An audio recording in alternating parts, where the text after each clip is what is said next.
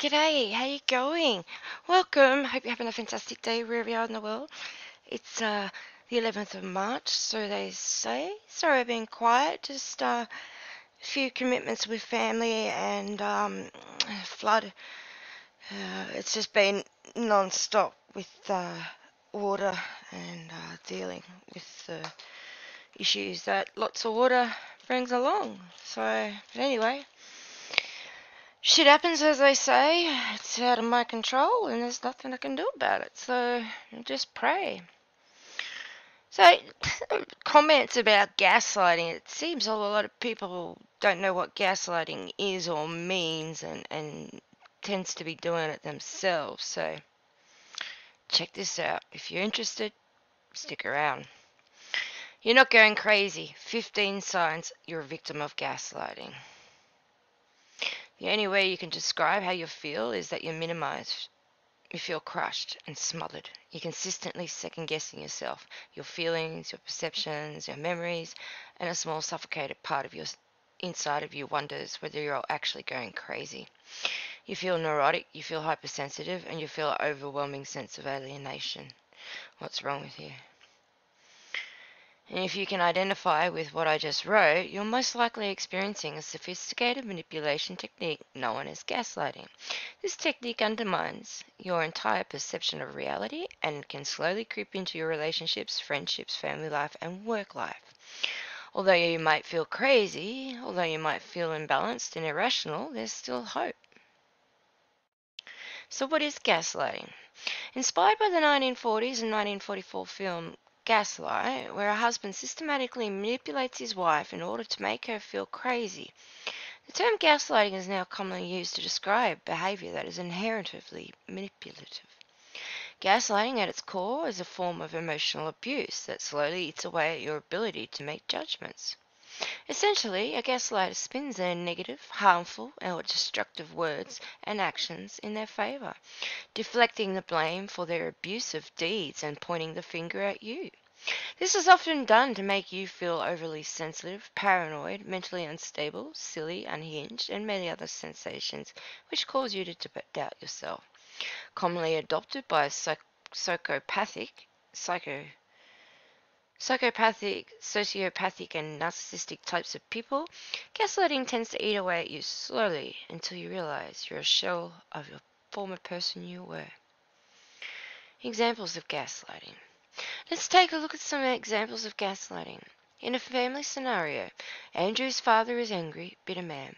Every day, Andrew is afraid to tip the balance of his father's mood because he often bursts out in fits of rage, calling Andrew a bastard and a worthless little loser, among many other hurtful names. When Andrew confronts his father about his aggressive name-calling, Andrew's father laughs and tells him to stop being so sensitive. In a relationship scenario, Jade has been married for 5 years and has 2 small children with her husband Mike. For the past few months, Jade has been trying to establish a small art shop, but when she asks for her husband's assistance, his mood darkens. I can't believe you're spending so much time on this shop. Don't you care about me? Don't you care about the kids? You're supposed to be mothering them, he explains. Jade is shocked. But I just wanted you to help me with setting up the store, and I haven't been neglecting anyone. Mike comes up very close to Jade's face. You see, now you're denying it. When I married you, I thought you'd be there for your family. I should just take the kids and go away. Mike storms off. Later, when Jade sits down to talk to Mike about this threat, Mike says, Honey, honey, you know you were overreacting, and you know that you've been obsessing over the shop too much. This makes the rest of us feel very ignored and excluded. I hope you understand that. At a work scenario, Sophie has been working in her department for the past 5 years when she's giving a promotion to migrate to another level of the company that pays a higher salary. However, Sophie has been given a trial period to determine whether she is capable of fulfilling her duties or not. Nervously, she meets with her new supervisor, Kelly. At first, Sophie likes her supervisor, and fulfills all her tasks at a time. However, her supervisor begins to ask her to do belittling chores and favors here and there with increasing frequency. While Sophie is fine with helping out, she finds that Kelly is becoming more and more demanding. Finally, as Sophie's work piles up to the unbearable level, she tells Kelly that she needs to focus on completing her work, but she can help another time. Later in the staff meeting, Kelly introduces Sophie to everyone and says, although she's not keeping up with us yet, I'm sure she'll learn to embody our own hard-working ethics soon. Immediately, Sophie blushes and feels publicly insulted, humiliated, fearing for the security of her new job. Later, when Sophie asks her supervisor why she thinks she's not embodying their hard work ethic, her supervisor says, I think you misunderstood me. I just said that you're not used to our pace of work so that other people can help you out. From then on, Sophie accepts all extra demands and chores, no matter how much work she has and how demanding the tasks are. How to know whether someone is gaslighting you. Gaslighting is so harmful because it promotes anxiety, depression, and with enough frequency in our lives, it can sometimes trigger nervous breakdowns. So the question now is, are you being gaslighted? How can you know whether you're experiencing this subtle form of manipulation in your life? Review the following telltale signs. 1. Something is off about your friend, partner, son, daughter, mother, father, sister, brother, colleagues, boss, or other persons in your life, but you can't quite explain or pinpoint what. 2. You frequently second-guess your ability to remember the details of past events, leaving you psychologically powerless. 3. You feel confused and disoriented. 4. You feel threatened on edge around this person, but you don't know why. 5. You feel the need to apologize all the time for what you do and who you are. 6. You never quite feel good enough and try to live up to the expectations and demands of others, even if they are unreasonable and harm you in some way. 7. You feel like there's something fundamentally wrong with you, e.g., you're neurotic or losing it. 8. You feel like you're consistently overreacting or too sensitive. 9. You feel isolated, hopeless, misunderstood, and depressed. 10. You find it hard to trust your own judgment, and given a choice, you choose to believe the judgment of the abuser. 11. You feel scared and as though something is terribly wrong, but you don't know what or why. 12. You find it hard to make decisions because you distrust yourself. 13. You feel as though you're a much weaker version of yourself and you were much more strong and confident in the past.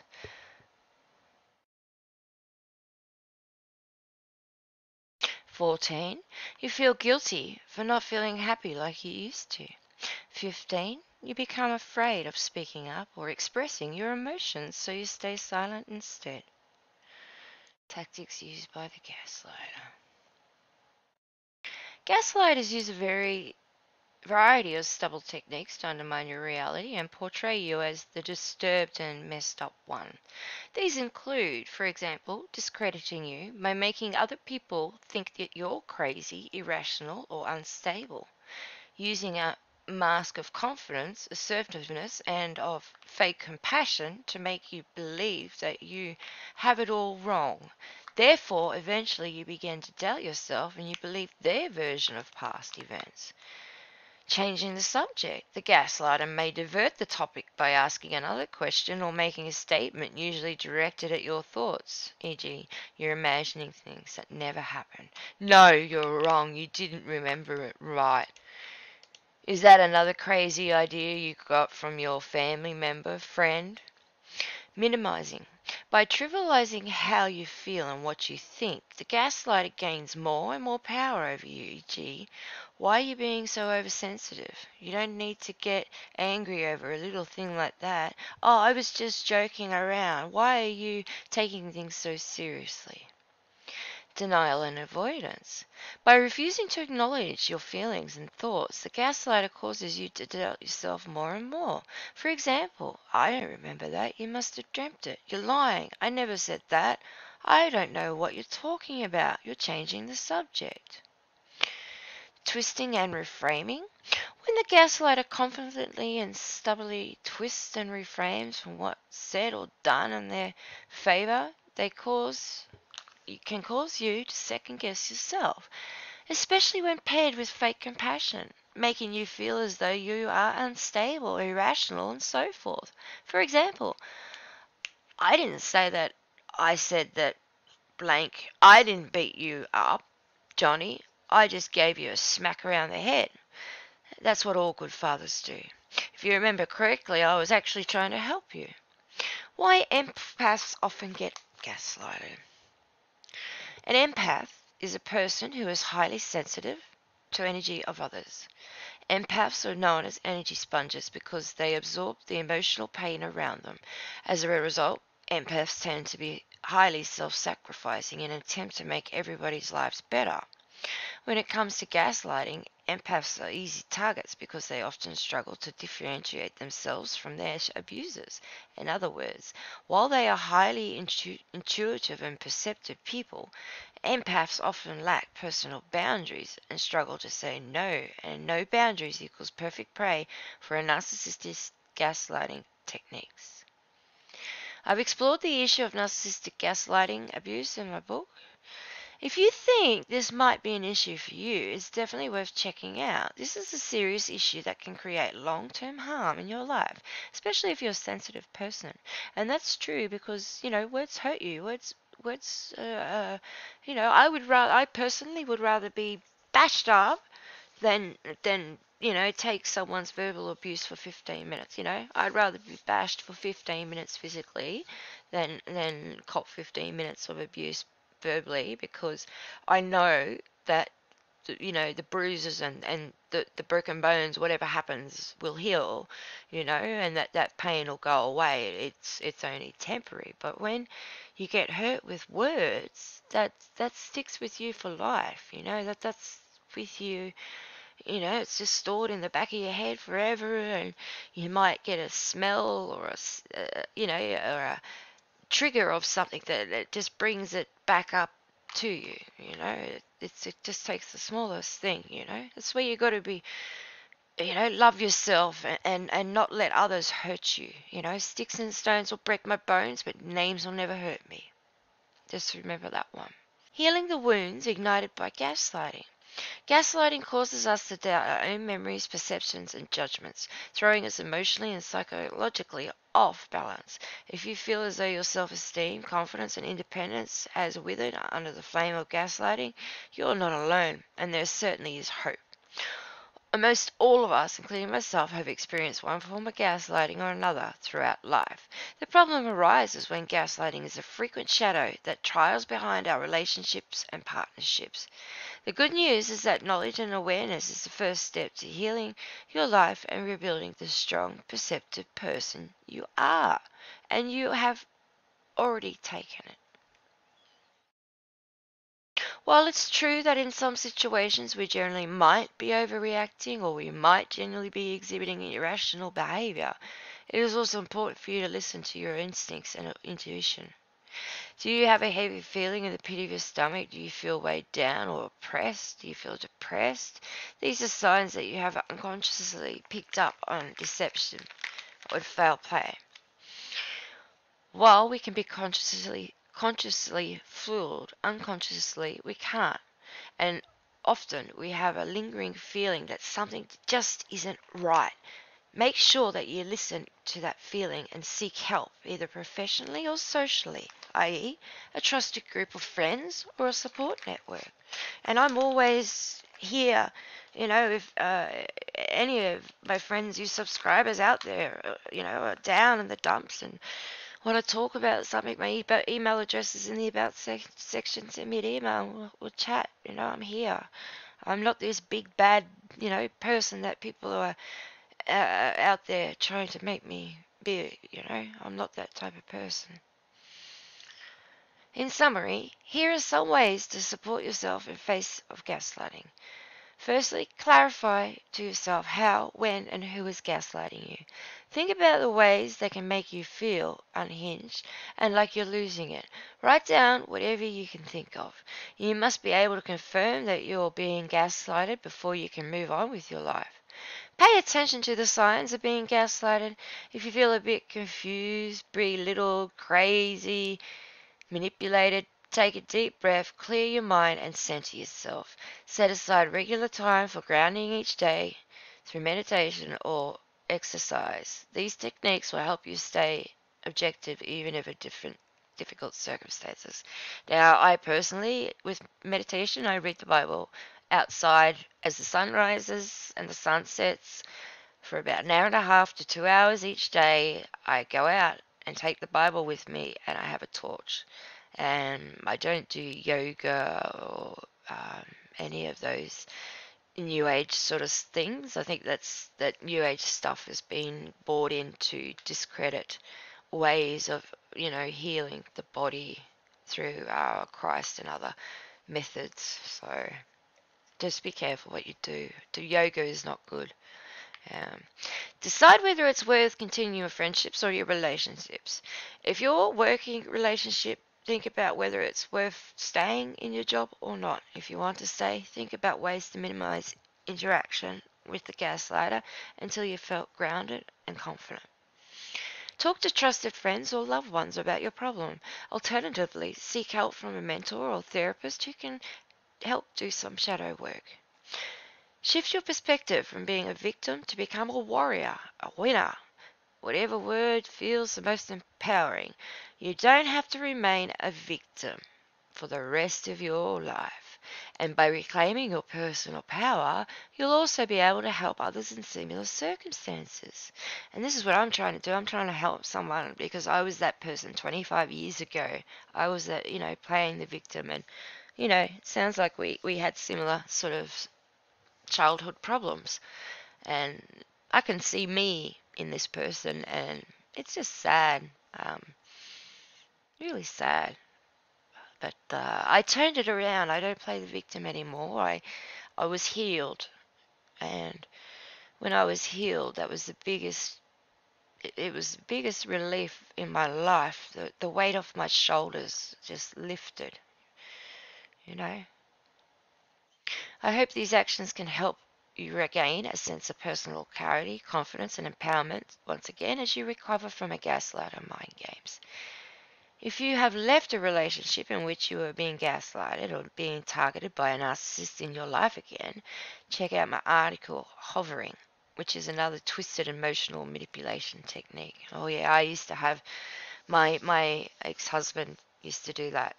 He would hover around me, tell me what I could wear, tell me I couldn't wear makeup, and he actually kept me fat. I used to weigh 135 kilograms, and he used to always bring home chocolates with flowers and things like that because he didn't want me to become skinny because he said I'm too pretty when I'm skinny and I'll leave him. So that was his own insecurities, and he was pushing his insecurities onto me, and I picked up those insecurities and then put myself down and spent 5-10 years in that little circle.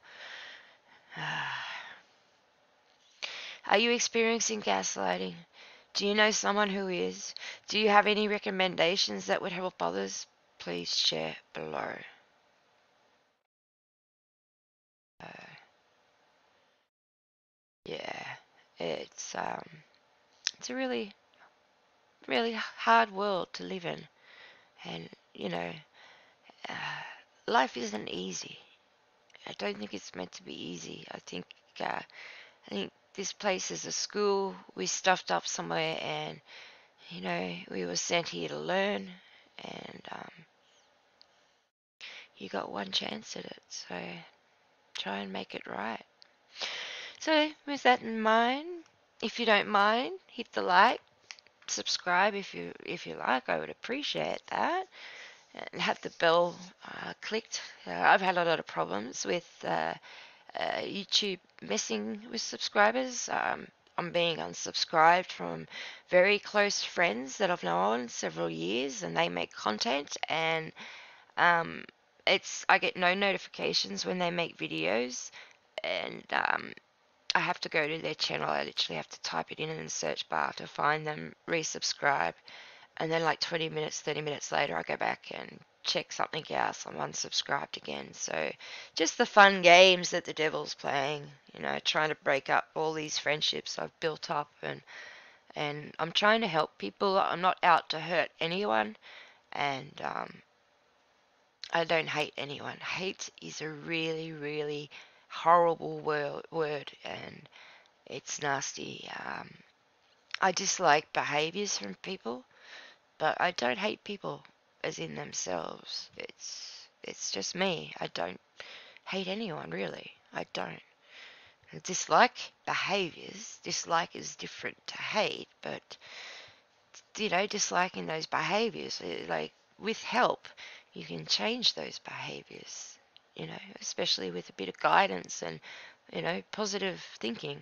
So don't think negative. If you sit there thinking negative about what's happened and how you're hurt, it's only going to make you feel worse. So you got to change your way of thinking and living, and it's all kinds of things. Reach out to people, ask for help. People can't read your mind. So thank you, everyone.